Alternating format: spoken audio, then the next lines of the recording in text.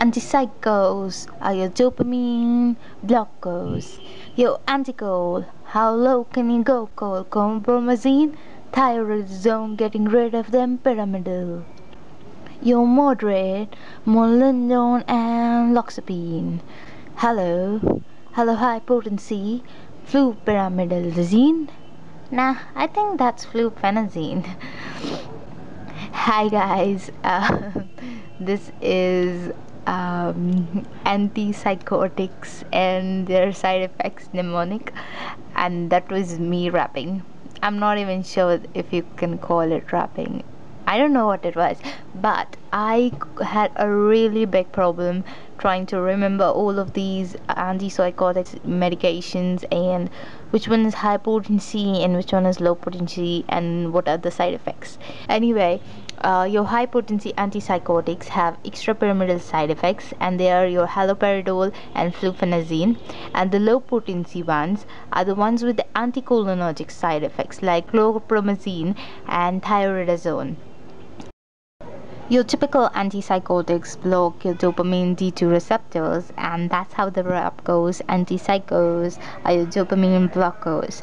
Now, why is it so important to remember high potency and low potency antipsychotics?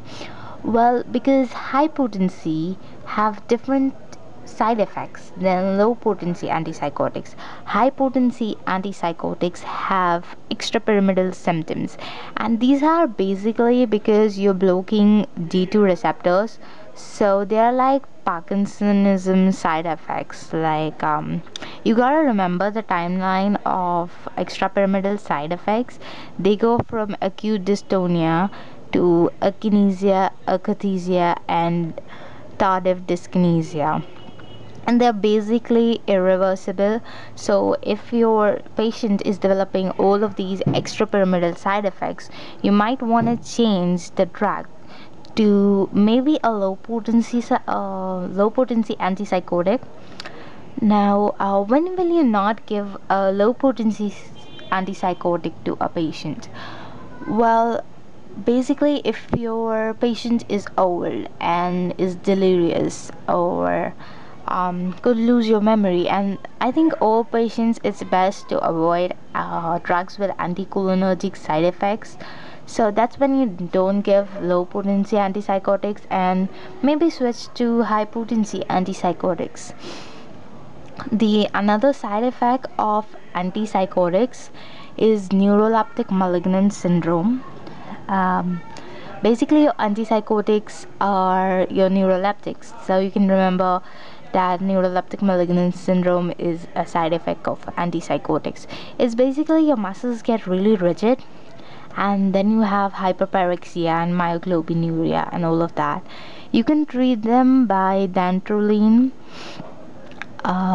You have to remember that CPZ or chlorpromazine is most commonly the cause of neuroleptic malignant syndrome, and chlorpromazine is also associated with corneal deposits and cataract formation.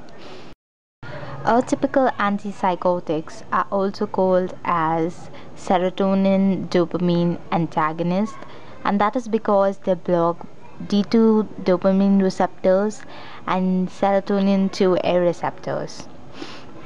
They end in pine and dun.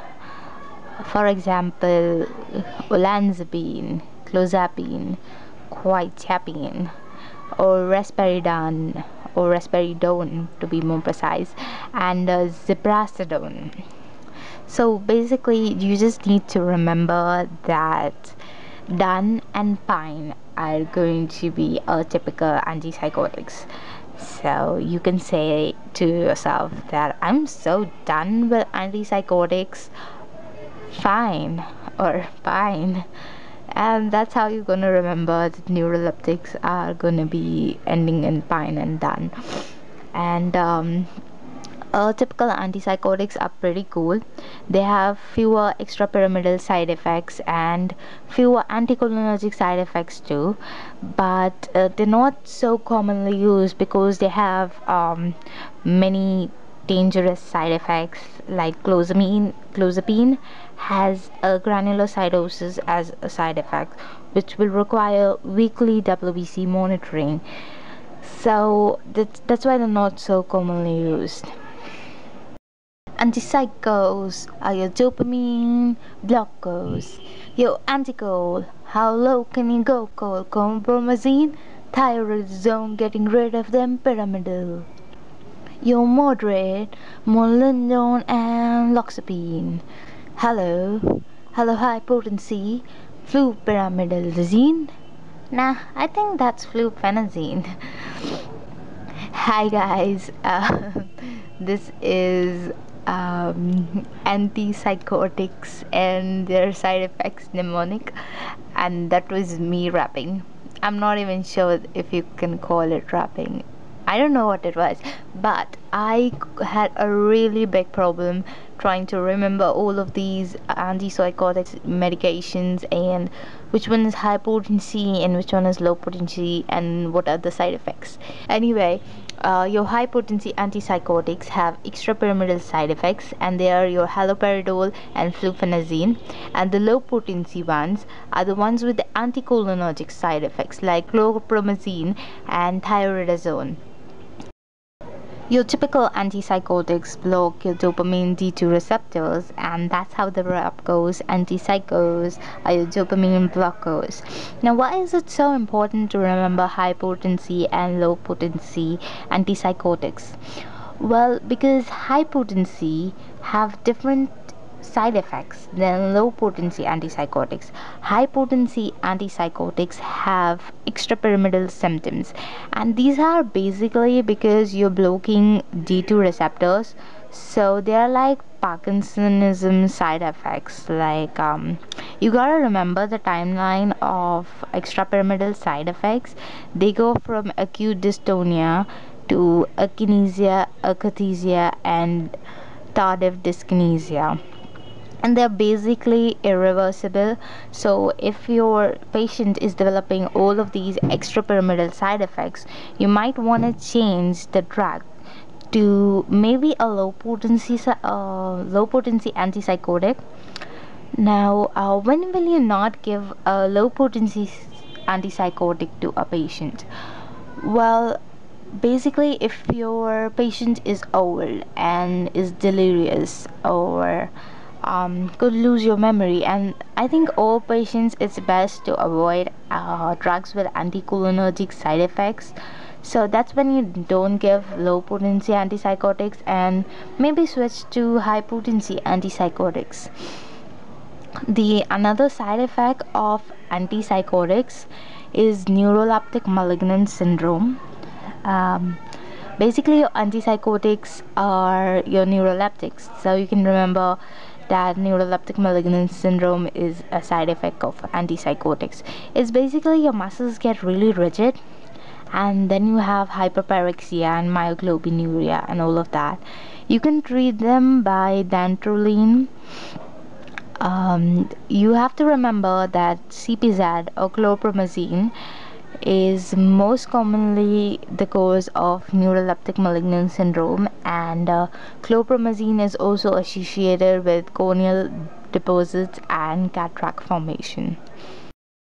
Atypical antipsychotics are also called as serotonin dopamine antagonists, and that is because they block D2 dopamine receptors and serotonin 2A receptors. They end in pine and dun. For example, olanzapine, clozapine, quetiapine, or risperidone, or risperidone to be more precise, and ziprasidone. So basically, you just need to remember that dun and pine are going to be typical antipsychotics. So you can say to yourself that I'm so done with antipsychotics, fine or fine. And that's how you're gonna remember that neuroleptics are gonna be ending in pine and done. And Typical antipsychotics are pretty cool.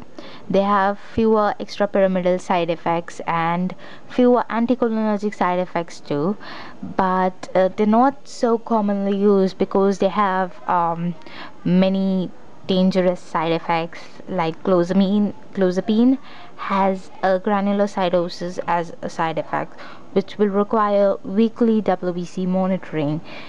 So that's why they're not so commonly used.